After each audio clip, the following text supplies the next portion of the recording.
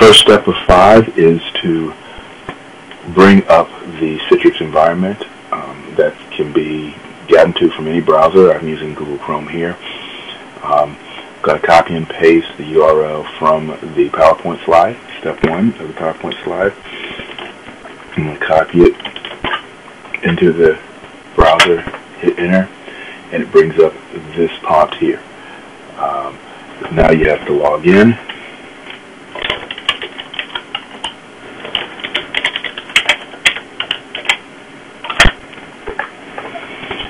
And then it will prompt you with these 4 machines to connect to. The 2 we're concerned with are AE Win 7, Aerospace Engineering, and College of Engineering COE Win 7. A through L, click this one. If your last name is M through Z, you'll click this one. My last name starts with an S, so I click here. I do save, and I do launch. Now keep in mind all this is assuming that you've done lesson 0 and have installed all this before. And so now I'm just reconnecting. Now what comes up is the virtual screen. So this is my virtual desktop, and I'm actually looking at my space that's on the server in the College of Engineering. Next up, we will bring up MATLAB and do some programming. Now that I have a Citrix, first thing I'm going to do is maximize this window so it'll take over my whole space. Now I'm going to bring up MATLAB. I go Start, and then I've run MATLAB before, so I can pull it up. It's one of my most recently used. Or I could do All Programs and then scroll down. There it is. There's a MATLAB icon there. Or if that doesn't show up, I can scroll down to MATLAB, click that, and choose MATLAB R2011B. And when you click that, it takes a minute, but MATLAB will load. You have to keep in mind you're working in a virtual machine here, so it's not going to be as fast as the desktop, but that was relatively quick. And here's the MATLAB environment. And so what we're going to do next is we're actually going to program a function, but before we do that, I know that you supposedly have done the video demo here, but let's talk about this environment. You have several different spaces. Over here to the left, this pane allows you to keep track of what folder you're saving your files to. That's very important, and when we save and do our function here in a minute, we're actually going to save it to this MATLAB folder, which is built in and automatic, so it's the default folder, and that's very helpful.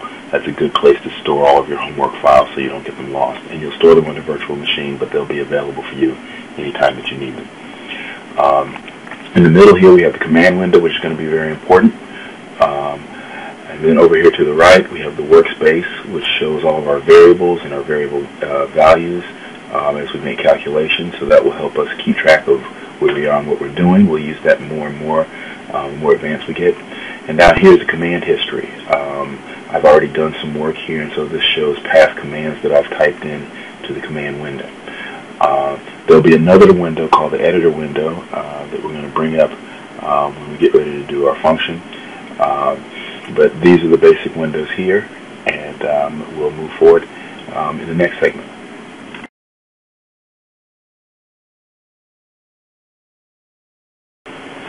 So now we're going to create our first function. It's going to be a simple function. We're just going to add 2 numbers. But the way you do it is you go File, and you can do New. And then it asks you here what kind of new things you're going to do. In this class, and when you take this class during the regular school year, primarily you're going to be dealing with either scripts or functions. Right now we'll do functions. I'll explain more about the difference between those 2 later, but right now we're going to do a function. So I click on function, and what comes up, if you notice, is another window. And so compared to what we had before, the current folder window is still the same, workspace window is the same over here, command history is still the same over here. You notice that the command window is down lower, and this new editor window has popped up in here. It is helpful to note, because I've run MATLAB before, my window popped up in here automatically. What may have happened to you is, you may have gotten this floating window. And you notice the background here, everything is as it was when we started MATLAB, and then this floating window happens. If you look at these arrows over here in the upper right hand corner, these allow you to dock and undock your windows. And so what I want to do is dock this window, that way I get this view, which is very helpful in programming. Once you do it once, then as happened to me, the default will be that it shows up this way all the time.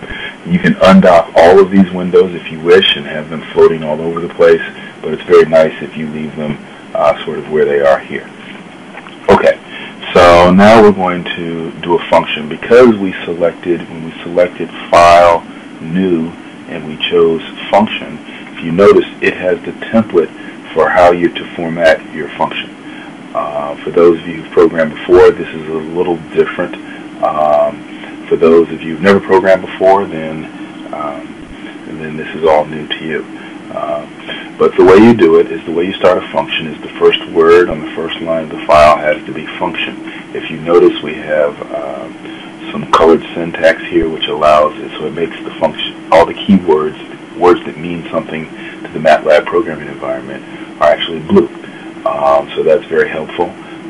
The green here, these are comments, and so comments start with the %, and they turn green. They mean nothing to the computer. They're just notes for the humans, for we humans to look at, to help us to figure out what's going on and what we intended.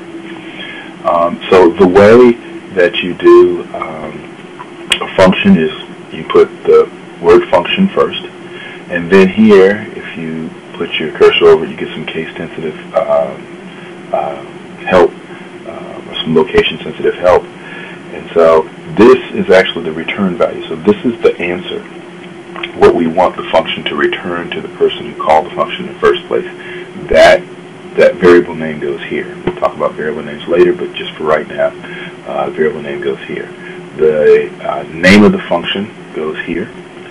And then any arguments that the user is going to give us go here.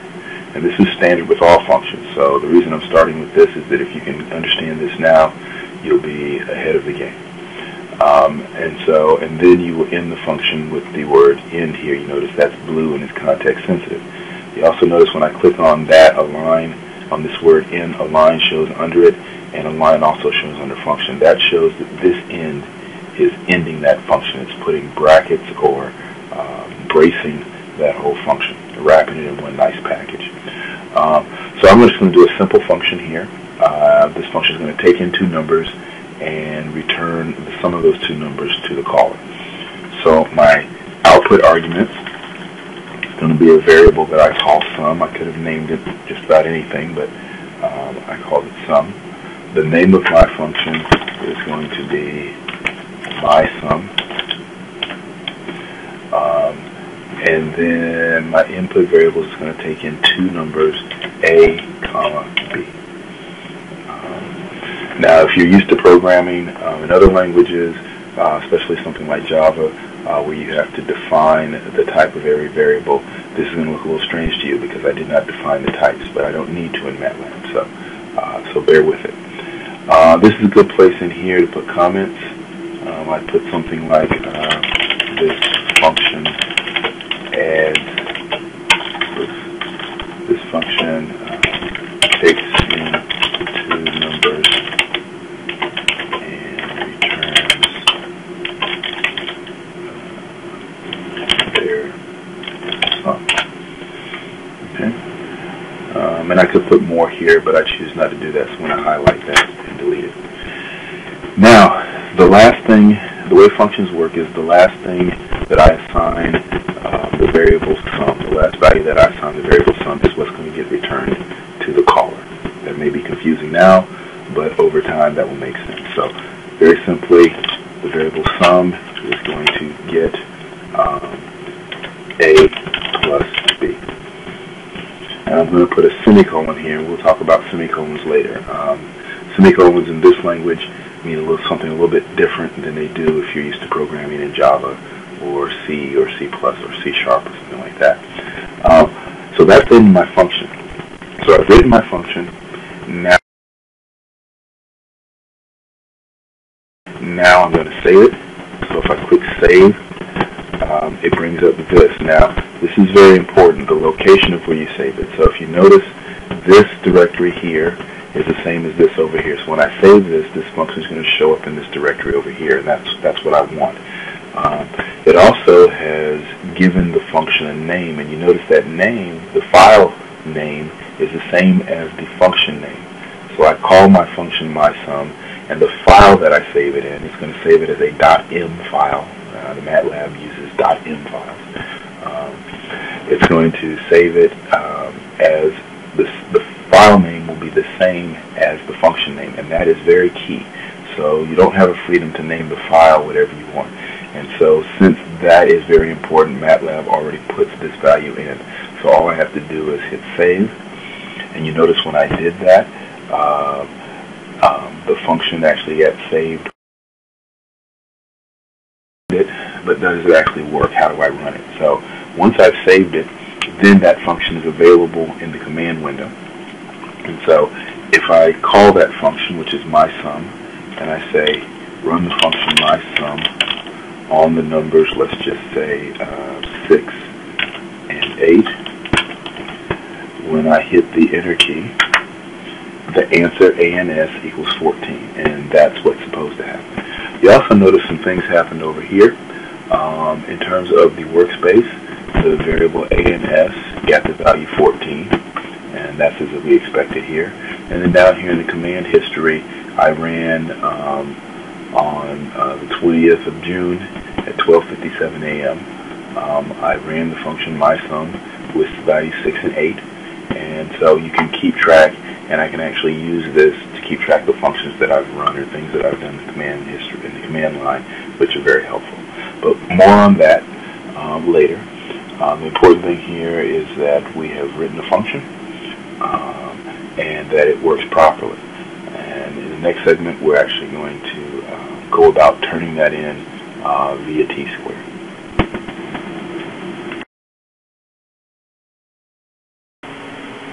So now that we've actually created and saved our function, now let's turn it in.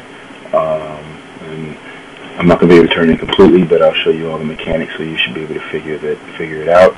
I'm going to minimize my MATLAB, and bring up my browser, and then I'm going to point my browser to TSquare.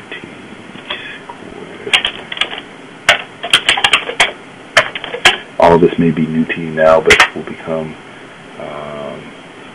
second nature in about a week. I log in, UTID, password. If you haven't memorized those yet, you will know them in about a week.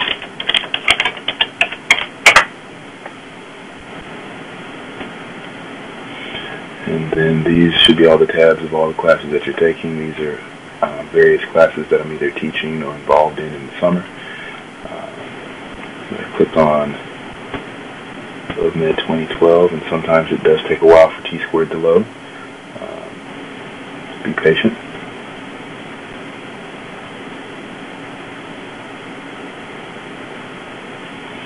And then you would navigate to assignments. And this assignment is still in draft form, but I'm going to go ahead and click on it just so we can see what it looks like. And then this one, when you get ready to turn something in, you just hit Add Attachments. And then you would upload a file. You would browse your drive space, looking for the file. Now, so this was saved in a file called Documents, sorry, MATLAB. And there's my file, MySum, so I click on that, and it would put it in there. There you go. And then if I didn't have any other files to download, then I would type continue. I would hit continue. And then it says my attachment, MySum, is here. and I'm ready to submit, and then I would go about submitting my homework. I can't submit this right now because it's still in draft mode, but that's how you would do it. So that's actually sort of the big picture on how you would start up the Citrix environment, start up MATLAB, write a function, save that function, and then also run that function, and then turn it in. And so hopefully this will help, and that you'll be able to pull off this assignment before Monday's class.